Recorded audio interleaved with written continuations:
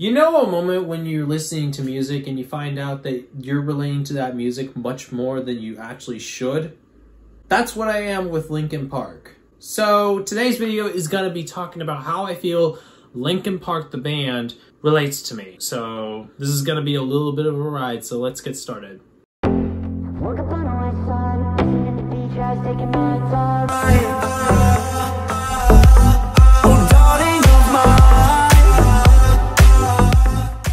So I want to say before we get into the reason why I feel like it relates to me, I want to talk about Linkin Park's music for a moment. And I want to say how much I love their music. And I want to say that not only do I love Linkin Park, they're absolutely my favorite band as of right now. I've actually have 3 of their full-blown albums. Happy Theory, Metroid, and Minutes to Midnight. And I have to say that my 2 favorite albums from them are Hyper Theory and Metroid. So I have to say that I really love the music. The lyrics are great, the instrumentals are great. I think if anything, it's really interesting how I think of Linkin Park, because Linkin Park is like really surprising to listen to, especially when my first experience with Linkin Park was a couple months ago, and I just love their music. It's just glorious for me to listen to. It's a moment where I think if anything, other music just doesn't match up against Linkin Park's. I mean, I've got other bands and artists I love, but Linkin Park is just,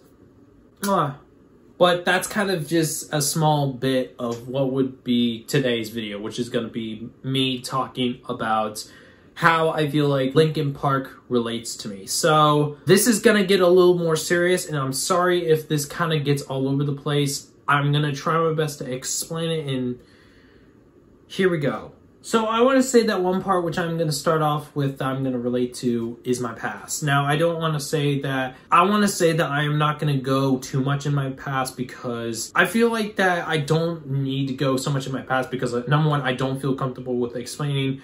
Number two, I just generally just don't want to say it because I just don't want to.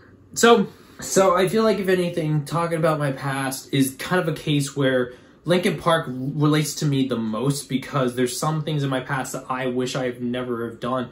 There's some stuff which I really want to distance myself away. In fact, I want to forget about it at all. And it's kind of a case where, number one, the song Easier to Run, that's really what relates to that. And there's some other songs I feel like, if anything, that relate. There's some things where in my personal life, there's moments which don't go quite right, or there's so much emotions that I feel that I don't want to say, or I wish I could say and stuff like that, but I can't say it because it's just not, it just isn't going to go the right way, or isn't going to go the right way. It's hard for me to really say how Linkin Park really relates to me, but there's a part of me that I know really relates to Linkin Park, and it's just, it feels like that Linkin Park relates to me because of my past and stuff that I've done. And it just feels that some of the lyrics in the songs just feels like it hits really hard sometimes. And I try my best to, the songs are catchy, of course, but the songs are way deeper to me, I think, if anything.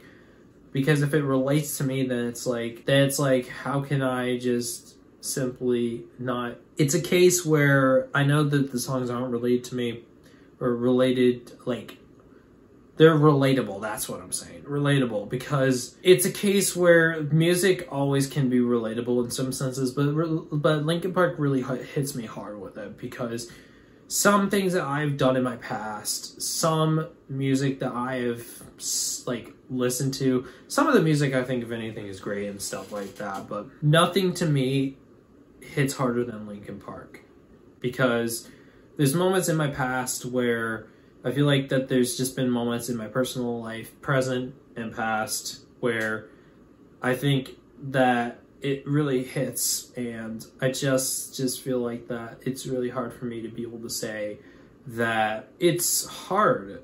When a song hits you with something that you didn't expect, or something that you've heard before, but then you think about it much deeper, then you realize what it means, or you think about it as something to your past, it hits.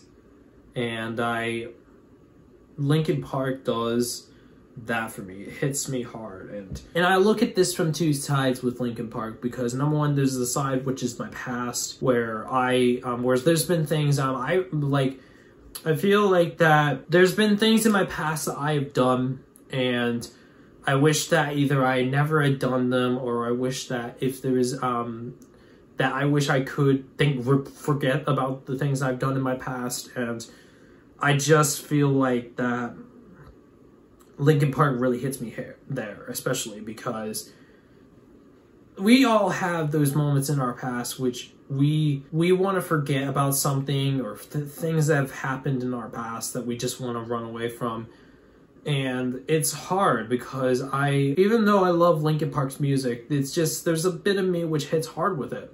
And I wish that some things in my past could never happen, that's in the past. And even though in some sense I would love to change the past, I know that it would affect what would happen for the future. For me, I don't want to change the past. And even though sometimes it haunts me, I just feel that it doesn't need to be changed, because otherwise I wouldn't be where I would be right now. If I could change, I would. Take the pain, I would. Retrace every wrong move that I made, I would. If I could stand up and take the blame, I would. If I could take all the shame to the grave, I would. If I could change, I would. Take the pain, I would. Retrace every wrong move that I made, I would. If I could stand up and take the blame, I would. I would take all my shame to the grave. Now, there's a second part to this, which I'm going to talk about, which is basically going to be the future. Now, this is going to be primarily, this is going to be one part where it's going to focus on, the first part was basically with Metroid, and this part's going to focus on Hyper Theory. And now the thing is that for me to be able to relate to this, I'm going to have to bring up something else. Now, not going off the topic, but this is my dog, by the way. He just decided to come into the room, and I felt like that I wanted to show him real quickly. So yeah, back to the video. So I think, if anything, one thing which I can relate to with saying is that Jacksepticeye. The reason I want to bring this up is because he's actually been through what kind of happened with Linkin Park said, and not what Linkin Park said, but he had thoughts about what Linkin Park said, not specifically on Linkin Park, but what he generally had in his mind, which was the thoughts of failure.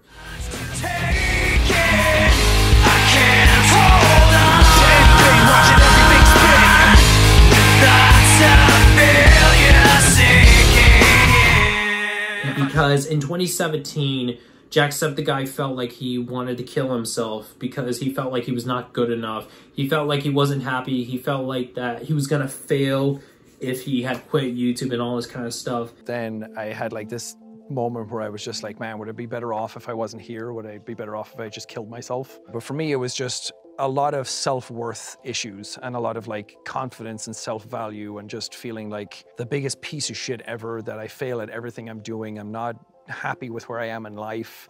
I have no motivation to get out of this or go any further. I don't know what to do with my channel, how to fix it. Should I quit? Should I leave? Does that make me a bigger failure? I'm gonna head back to myself now. I feel like, if anything, there's a part of me which, this is bringing up the YouTube thing as well, which I've been doing YouTube for 5 years, and I feel like that, if anything, I feel like that for me, YouTube is a thing which I've been doing for so long, and I really want to push myself out there. I just have that thought about failing after so long, and I don't want to fail, or leaving YouTube and then becoming probably more of a failure because I didn't focus on my YouTube channel. And I hate the idea of that, because I don't want to seem like I did this YouTube channel for so long and then just gave up, because I just don't want to seem like I gave up, because I just felt like I was finally at that point where I didn't want to do it anymore. I want to do YouTube, and I don't want to have that idea of failure lingering and then having to basically ruin it by having to leave, or some stuff that I don't want to do, some stuff I want to do and then end up leaving and failing. There's some things where I don't want to leave something. There's some things where I think, if anything, if I were to stop myself and not do it enough or not be good enough, then I could fail at it. And the thing is that failure is something that I don't want to I wouldn't want to see, because I just don't like the idea of having to fail at something, even if I've done for a very, very long time. And it's hard, because all of us don't like to see failure. And for me, I want to be able to do something and know that I succeeded at that one thing, instead of having to know that I failed at it. I'm sorry if this turned into a bit more of a serious video than I expected it to. I had this video idea in my head, and I felt like it was one of those videos that I wanted to do, but I wasn't really sure how to do it right, and I'm sorry this got really dark and probably serious. So, my conclusion on this video is that don't let the past and the future burden you down. It's better if you let yourself know that you can do it, you can succeed, and stuff like that. I want to know that I can succeed. I want to say that this video got way too dark and way too serious. So I have to say thank you guys for watching this video. I am gonna be back with more of a lightened video, hopefully. Comment, like, and subscribe. And I'll see you guys in this next video. Bye. Back that ass up.